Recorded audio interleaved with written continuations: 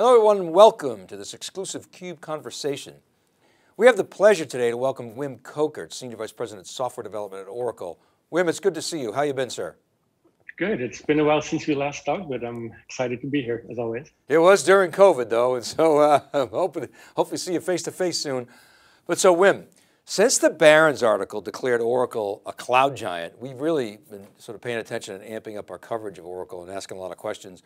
Like, is Oracle really a cloud giant? And I'll say this, we've always stressed that Oracle invests in R&D, and of course there's a lot of D in that equation. And over the past year, we've seen, of course, autonomous database is ramping up, especially notable on Exadata Cloud at Customer. We've covered that extensively.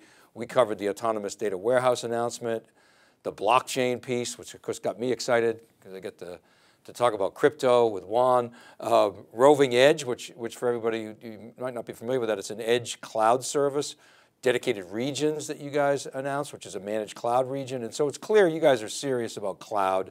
These are all cloud first services using second gen OCI. So Oracle's making some moves, but the question is, what are customers doing? Are they buying this stuff? Are they leaning into these new deployment models for the databases? What can you tell us?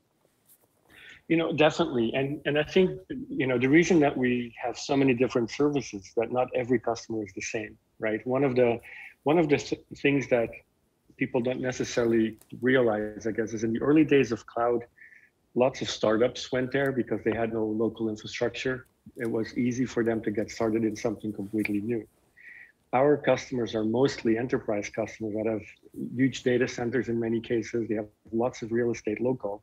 And when they think about cloud, they're wondering, how can we create an environment that doesn't cause us to have two ops teams and two ways of managing things? And so they're trying to figure out exactly what it means to take their real estate and either move it wholesale to the cloud over a period of years, or they say, hey, some of these things need to be local for maybe even for regulatory purposes, or just because they want to keep some data locally within their own data centers, but then they have to move other things remotely. And so there's many different ways of solving the problem. And you can't just say, here's one cloud, this is where you go, and that's it.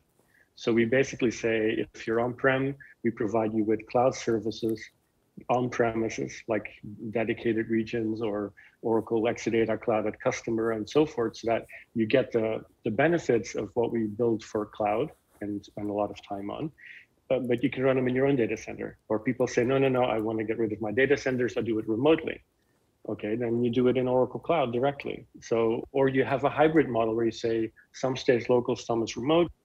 The nice thing is you get the exact same API, the exact same way of managing things, no matter how you deploy it. And that's a big differentiator.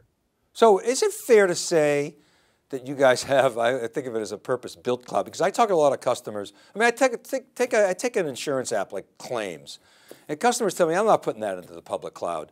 But you're making a case that it actually might make sense in your cloud because you can support those mission-critical applications with the exact same experience, same APIs, same, I can get, take RAC, for instance. I can't get, real application clusters in an Amazon cloud, but presumably I can get them in your cloud. So is it fair to say you have a purpose-built cloud specifically for the most demanding applications? Is that a right way to look at it, or not necessarily? Well, it's interesting. I think the thing to be careful of is, I guess, purpose-built cloud might, for some people, mean, oh, you can only do things if it's Oracle-centric, right? And so I think that fundamentally, Oracle Cloud provides a generic cloud. You can run anything you want, any application, any deployment model that you have. Whether you're an Oracle customer or not, we provide you with a full cloud service, right? However, given that we know and have known, obviously, for a long time, how our products run best, when we designed OCI Gen 2, when we designed the networking stack, the storage layer, and all that stuff, we made sure that it would be capable of running our more complex environments. Because our advantage is Oracle customers have a place where they can run Oracle the best, right? And so obviously, the context of purpose-built fits that model, where it is we've made some design choices that allow us to run RAC inside OCI and allow us to deploy Exadatas inside OCI, which you cannot do with in other clouds. So yes, it's purpose built in that sense, but I would caution on the side of that it sometimes might imply that it's unique to Oracle products. And I guess one way to look at it is if you can run Oracle, you can run everything else, right? Because it's such a complex suite of products that if you can run that, then it'll support any other deployment. Right, it's like New York City. You make it there, you can make it anywhere. If I can run the most demanding mission critical applications, well then I could run a web app, for instance. Okay. I got a question on tooling. Because there's a lot of tooling. I sometimes makes my eyes bleed when I look at all this stuff. Doesn't square this circle for me? Doesn't autonomous database, like autonomous Linux, for instance, doesn't it eliminate the need for all these management tools? It does. It eliminates the need for the management at the lower level, right? So with autonomous Linux, what we offer and what we do is we automatically patch the operating system for you and make sure it's secure from a security patching point of view. We eliminate the downtime. So when we do it, then you don't have to restart applications. However, we don't know necessarily what the app is that is installed on top of it. People can deploy their own applications. They can run third-party applications. They can use it for development environments and so forth. So there's sort of the core operating system layer. And on the database side, we take care of database patching and upgrades and storage management and all that stuff. So the same thing, if you run your own application inside the database, we can manage the database portion, but we don't manage the application portion, just like on the operating system. And so there's still a management level that's required no matter what, a level above that. And there's the other thing, and I think this is what a lot of the stuff we're doing is based on, is you still have tons of stuff on premises that needs full management. You have applications that you migrate that are not running autonomous Linux. Could be a Windows application that's running, or it could be something on a different Linux distribution. Or you could still have some databases installed that you manage yourself. You don't want to use autonomous, or you run a third party. And so we want to make sure that we can address all of them with a single set of tools, right? Okay, so I wonder, can you give us just an overview, just briefly, of the products that comprise in the cloud services, your management solution? What's in that portfolio? How should we think about it? Yeah, so it basically starts with Enterprise Manager on premises, right? Which has been the tool that our Oracle database customers in particular have been using for many years and is widely used by our customer base. And so you have those customers. Most of their real estate is on premises, and they can use Enterprise Manager local. They have it running, and they don't want to change. They can keep doing that, and we keep enhancing as you know, with newer versions of Enterprise Manager getting better. So then there's the transition to cloud. And so what we've been doing over the last several years is basically looking at the things. Well, one aspect is looking at things people like of Enterprise Manager and make sure that we provide similar functionality in Oracle Cloud. So we have Performance Hub for looking at how a database performance is working. We have APM for application performance monitoring. We have logging analytics that looks at all the different log files and helps make sense of it for you. We have database management, so a lot of the functionality that people like in Enterprise Manager for managing the database that we've built into Oracle Cloud. And a number of other things that are coming, operations insights to look at how databases are performing and how we can potentially do consolidation and stuff. So we've basically looked at what people have been using on premises, how we can replicate that in Oracle Cloud, and then also when you're in a cloud, how you can make use of all the base services that a cloud vendor provides, telemetry, logging, and so forth. And so it's a broad portfolio, and what it allows us to do with our customers is say, look, if you're predominantly on-prem, you want to stay there, keep using Enterprise Manager. If you're starting to move to Oracle Cloud, you can first use EM, look at what's happening in the cloud, and then switch over, start using all the management products we have in the cloud and let go of the Enterprise Manager instance on premises. So you can gradually shift. You can start using more and more. Maybe you start with analytics first, and then you start with insights, and then you switch to database management. So there's a whole suite of possibilities. You mentioned APM. I've been watching that space. It's really evolved. I mean, you saw, years ago, Splunk came out with sort of log analytics, maybe simplified that a little bit. Now you're seeing some open source stuff come out. You're seeing a lot of startups come out. You saw Cisco made an acquisition with AppD, and that whole space is transforming. It seems that the future is all about that end-to-end visibility, simplifying the ability to remediate, problems. I'm thinking, okay, you just mentioned you guys have a lot of these capabilities. You got autonomous. Is that sort of where you're headed with your capabilities? It definitely is, and in fact, one of the APM allows you to say, hey, here's my web browser, and it's making a connection to the database through a middle tier, and it's hard for operations people in companies to say, hey, the end user calls and says, my order entry system is slow. Is it the browser? Is it the middle tier that they connect to? Is it the database that's overloaded in the backend? And so APM helps you with tracing, what happens from where to where the delays are. Now, once you know where the delay is, you need to drill down on it. And then you need to go look at log files. And that's where the logging piece comes in. And what happens very often is that these log files are very, very difficult to read. Like you have networking log files, and you have database log files, and you have OS log files, and you almost have to be an expert in all of these things. And so then with logging analytics, we basically provide sort of an expert dashboard system on top of that allows us to say, hey, when you look at logging for the network stack, here are the most important errors that we could find. So you don't have to go and learn all the details of these things. And so the real advantage is of saying, hey, we have APM, we have logging analytics, we can tie the two together, right? And so we can provide a solution that actually helps solve the problem rather than you need to use APM from one vendor, you need to use logging analytics from another vendor. And that doesn't necessarily work very well. Yeah, and that's what you're seeing with like the Elk stack. It's cool. You're an open source guy. It's cool. It's open source, but it's complicated to set up. All that brings. So that's kind of a cool approach that you guys are taking. You mentioned Enterprise Manager. You just made a recent announcement, a new release. What's new in that new release? So Enterprise Manager 13.5 just got released, and so EM keeps improving, right? We've made a lot of changes over the years, and one of the things we've done in recent years is do more frequent updates, sort of the cloud model, frequent updates that are not just bug fixes, but also introduce new functionality so people get more stuff more frequently rather than once a year. And that's certainly been very attractive because it shows that it's a lively, evolving product.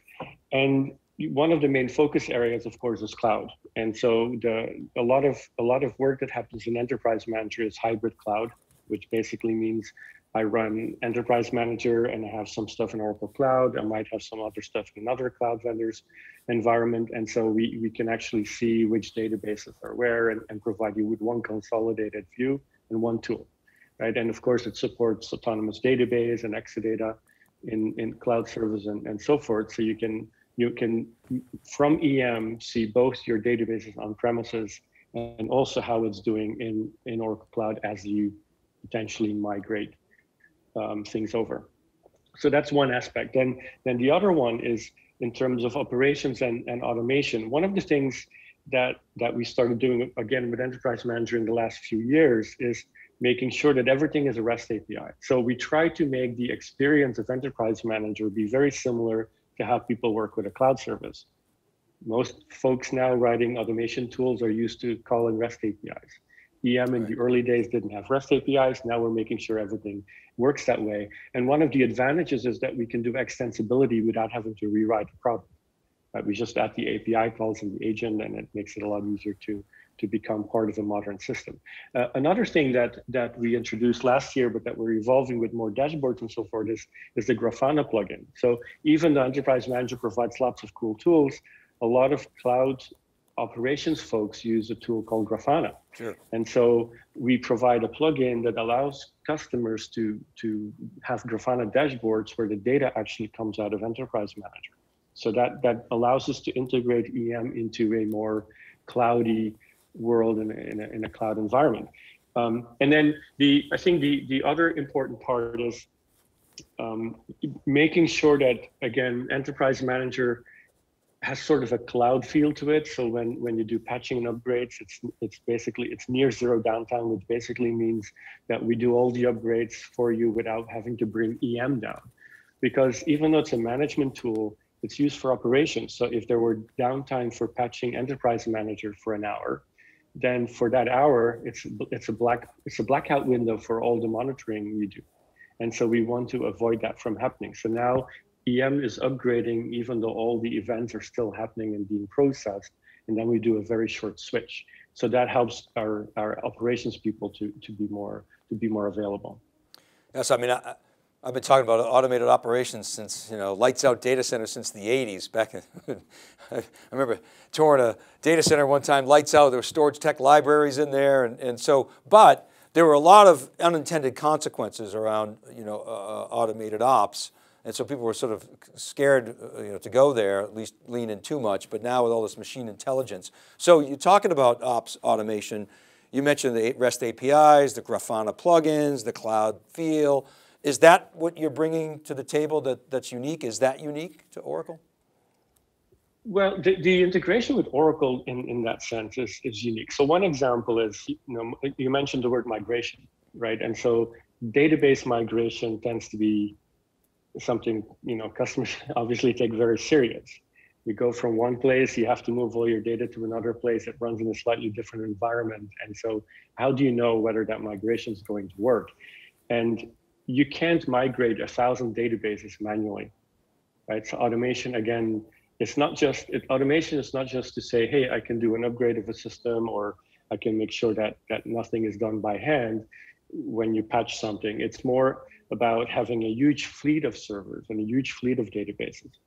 How can you move something from one place to another and automate that? And so with EM, we start with sort of the prerequisite phase. So we look at the existing environment, how much memory does it need, how much storage does it use, which version of the database does it have, how much data is there to move. Then on the target side, we see whether the target can actually run that environment. Then we go and look at, how do you want to migrate? Do you want to migrate everything from a sort of a physical model, or do you want to migrate it from a logical model? Do you want to do it while your environment is still running, so that you start backing up the data to the target database while your existing production system is still running, and we do a short switch afterwards? Or you say, no, I want to bring my database down, I want to do the migrate and then bring it back up. So there's these different deployment models that we can let our customers pick. And then when the migration is done, we have a ton of health checks that can validate whether the target database will run basically the exact same way. And then you can say, I want to migrate 10 databases or 50 databases, and it'll work, it's all automated out of the box. So you're saying, you look at the prevailing way you've done migrations historically, you'd have to freeze the code and then migrate, and it would take forever. It was a function of the number of lines of code you had. And then a lot of times, people would say, well, we're not going to freeze the code. And then they would almost go out of business trying to merge the two. You're saying you can, in 2021, you can give customers the choice. You can migrate, you could change refuel the plane while you're in midair. Is that essentially what you're saying? That's a good way of describing it. Yeah. So your existing database is running, and we can do a logical backup and restore. So while transactions are happening, we're still migrating it over, and then you can do a cutoff. So it makes the transition a lot easier. But the other thing is that in the past, migrations would typically be two things. One is one database version to the next. More upgrades in migration. And the second one is I have old hardware or a different CPU architecture and moving to newer hardware and a new CPU architecture. Those were sort of the typical migrations that you had prior to cloud. And from a sysadmin point of view or a DBA, it was all something you could touch, right? You could physically touch the boxes. When you move to cloud, it's this nebulous thing somewhere in a data center that you have no access to. And that by itself creates a barrier to a lot of admins and DBAs from saying, oh, it'll be okay.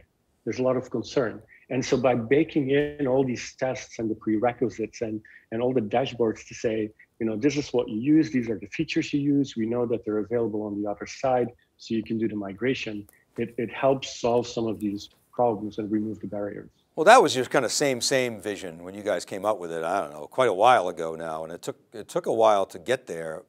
With you had Gen 1 and then Gen 2, but that is I think unique to Oracle. I know maybe some others are trying to do that as well, but you were really the first to do that. And so I want to switch topics, talk about security.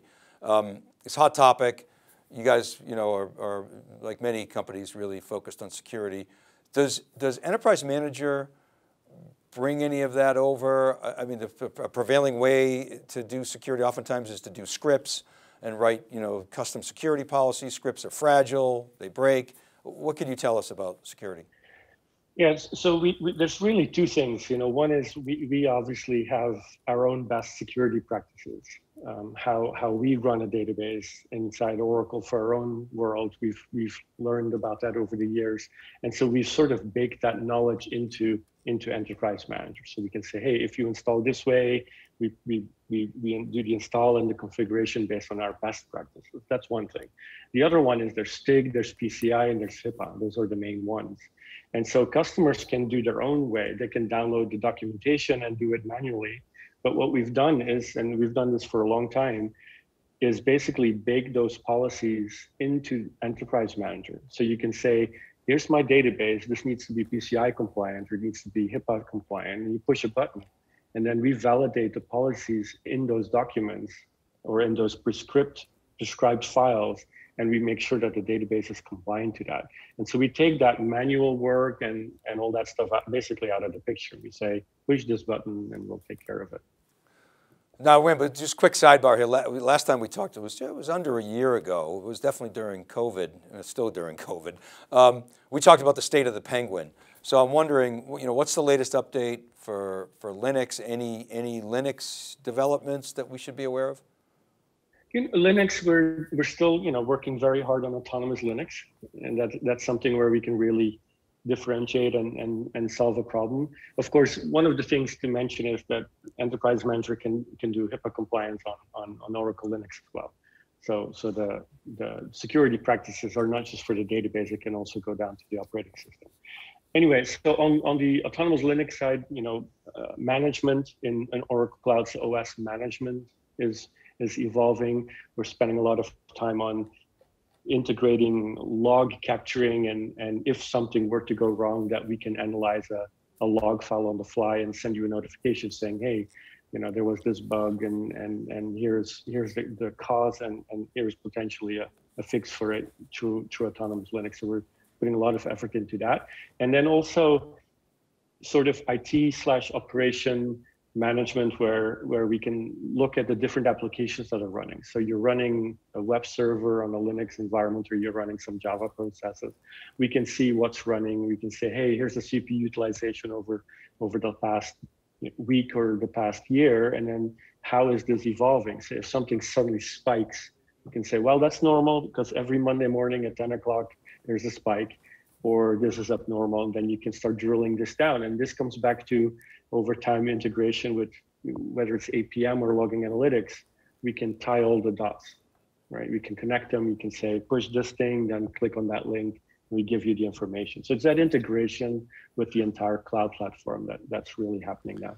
Integration, there's that theme again. I want to come back to migration, and I think you did a good job of explaining how you sort of make that non-disruptive, and your customers, I think, are, generally you're pushing that experience, which makes people more comfortable. But my question is, why do people want to migrate? If it works and it's on-prem, are they doing it just because they want to get out of the data center business, or is it a better experience in the cloud? What can you tell us there?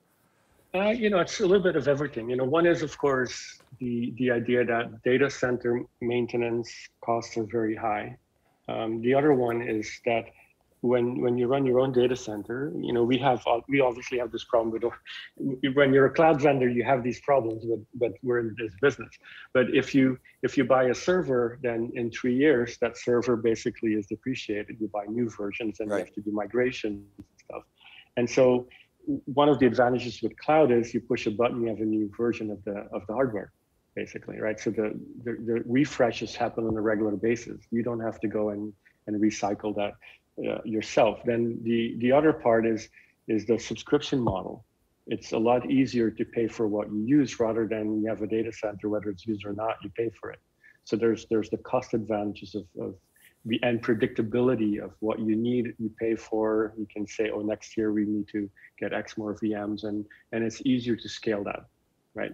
We take care of dealing with capacity planning. You don't have to deal with capacity planning of hardware. We do that as the cloud vendor. So there's all these practical advantages you get from doing it remotely. And that's really what the appeal is. Right. So as it relates to enterprise manager, did you guys have to like tear down the code and rebuild it? Was it entire like redo? How did you achieve that? No. So enterprise manager keeps evolving, and you know, we changed the underlying technologies here and there, piecemeal, not sort of a wholesale replacement. And so in 13.5, there's a lot of new stuff, but it's built on the existing EM core. And so we're just, you know, improving certain areas. One of the things is stability is important for our customers, obviously. And so by picking things piecemeal, we replace one engine rather than the whole thing. It allows us to introduce change more slowly, right? And it's well tested as a unit, and then we go on to the next thing.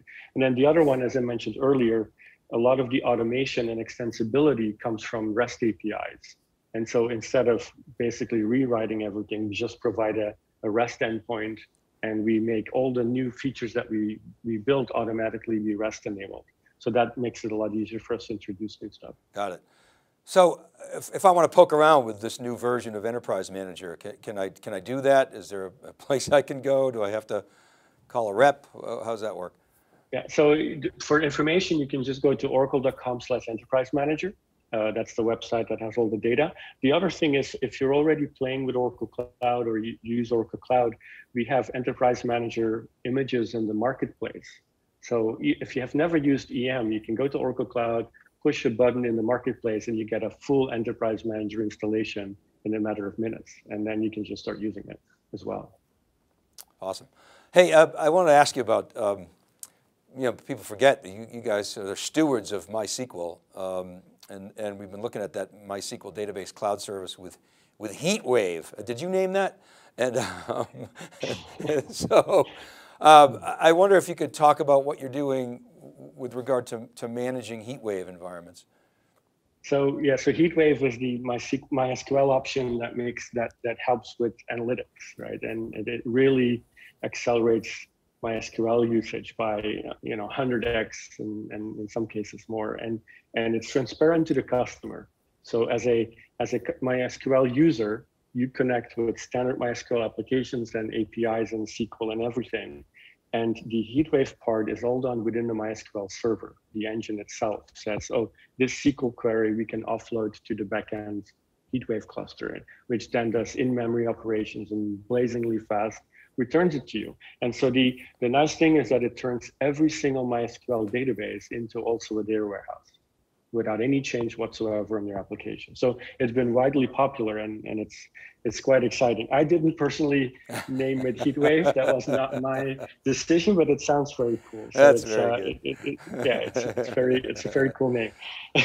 Well, we love MySQL. We started our company on the LAMP stack, so like many. Right? Oh, so, yeah, it's great. So yeah, and so with HeatWave, or MySQL in general, we're basically doing the same thing as we have done for the Oracle database. So we're going to add more functionality in our database management tools to also look at HeatWave. So whether it's doing things like Performance Hub or generic database management and monitoring tools, we'll expand that in the near future. That's great. Well, Wim, it's always a pleasure. Thank you so much for coming back in theCUBE and let me ask all my Columbo questions. It was really a pleasure having you. You're welcome. Always good to be here. Thank you so much. All right, you're welcome, and thank you for watching, everybody. This is Dave Vellante. We'll see you next time.